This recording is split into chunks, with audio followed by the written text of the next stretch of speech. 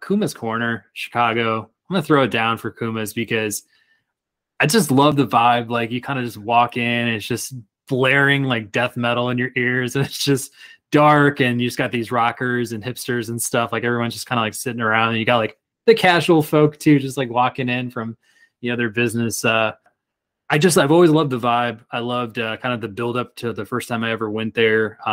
Again, watching tons of TV, reading a lot of reviews about Kuma's and stuff. And again, they do lead with the pretzel roll burger, but I feel like every single time I've been there, it's probably like less than two hands that I've been there.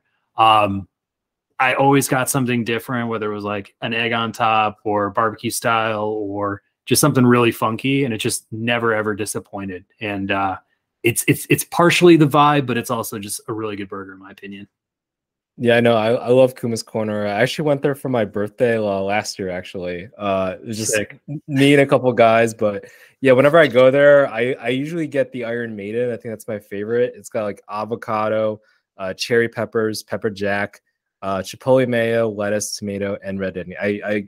I'm on their website Googling it and everything. So, but, not that you remembered or anything. Yeah. Not that I remember. I'm not that. I'm not one of the like people that on the menu or anything like that, just name dropping all the ingredients and stuff. But no, like that's my favorite burger for sure.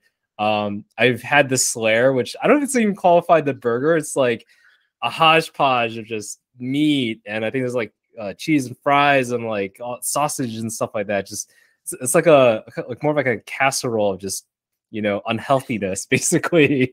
So yeah, I definitely appreciate, I think, Kuma's Corner there.